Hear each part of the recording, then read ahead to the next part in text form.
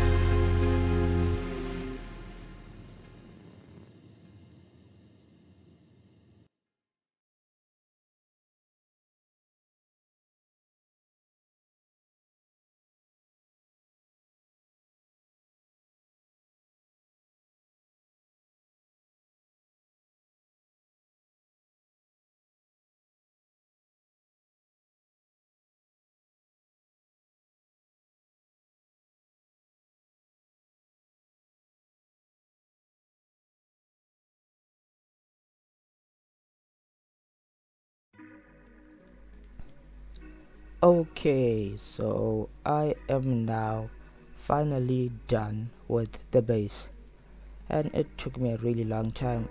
Like, guys, it took a really long time. But yeah, let us not waste any time. Let me just take you a tour around the house. This is my sugarcane farm. I know it's pretty small, but we will expand it sooner or later. And this is how you get inside. I just really wanted to clear out the big chunk of grass that was here, and it was pretty annoying and not very pleasing to see.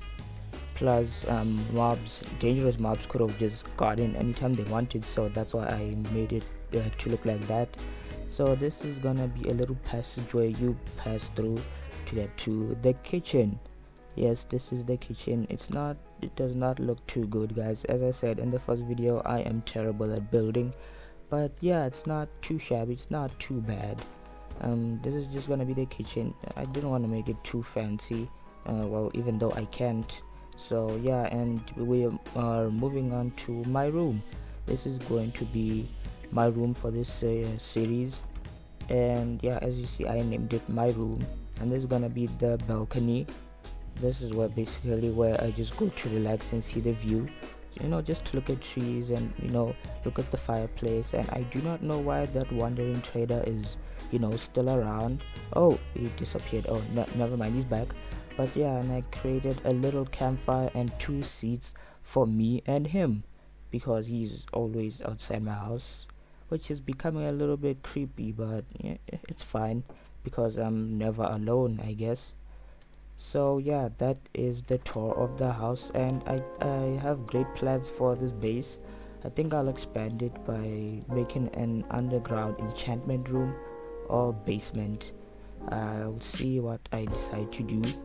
But yeah, guys, this has been a great one, and it is time for me to end today's video.